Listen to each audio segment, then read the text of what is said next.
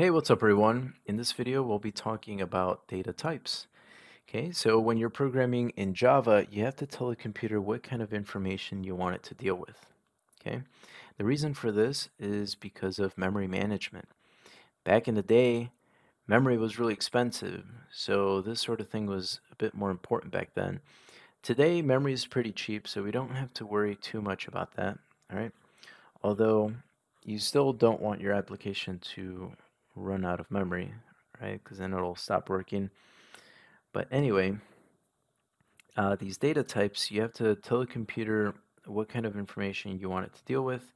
Now you do this when you create things like variables or when you're specifying the return type of things like a method. Okay. All right, so let's get started with the first data type here. First one's called a Boolean, and it could only have um, one of two values, either true or false. Okay. So when you're creating, say, like a Boolean variable, okay, you'd give it the value of either true or false, and true or false doesn't have to be, or it shouldn't be in quotes or single quotes or double quotes. Just the word true or the word false. All right, the next four here, they're all related to numbers.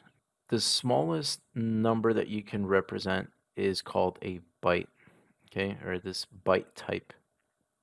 And it ranges from negative 128 to positive 128, okay? So if your number or your value falls within that range, then you can go ahead and use byte, okay? The next one is called a short, okay? And the range for this one is a lot bigger. This one actually ranges from negative 32,000 to positive 32,000, I believe, if I remember correctly.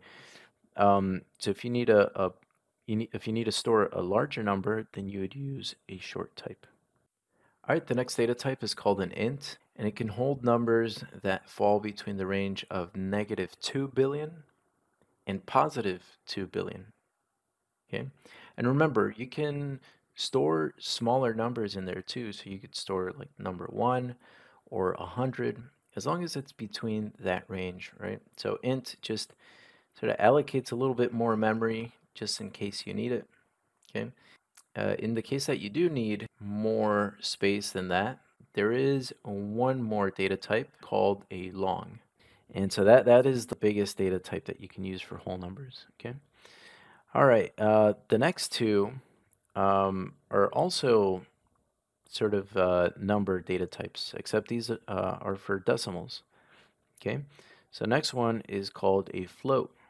Okay. And this one, honestly, it's rarely used. Just for when you want to store decimal numbers that range 4 decimal places. Okay. Anything beyond that, okay, you'd use a double. Okay. So double and floats, they could be numbers like 3.14 or 0.1 or 5.3 or anything like that, anything with a decimal on there, okay? So if your decimal number goes beyond the 4 decimal places, then you'd use a double.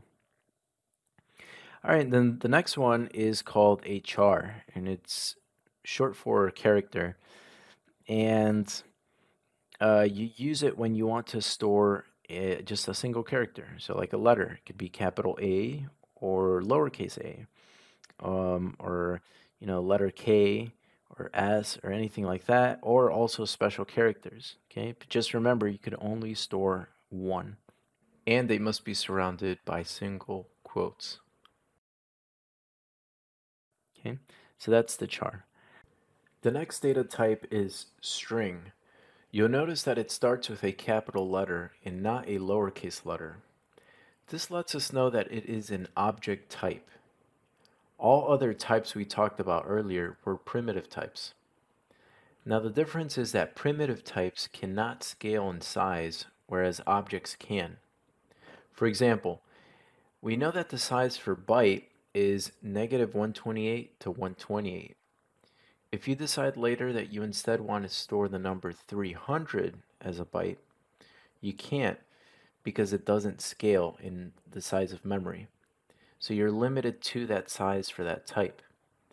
Now, strings are pretty much chars linked together.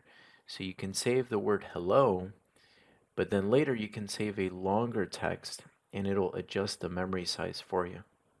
Don't forget that when you're dealing with strings, you have to use double quotes.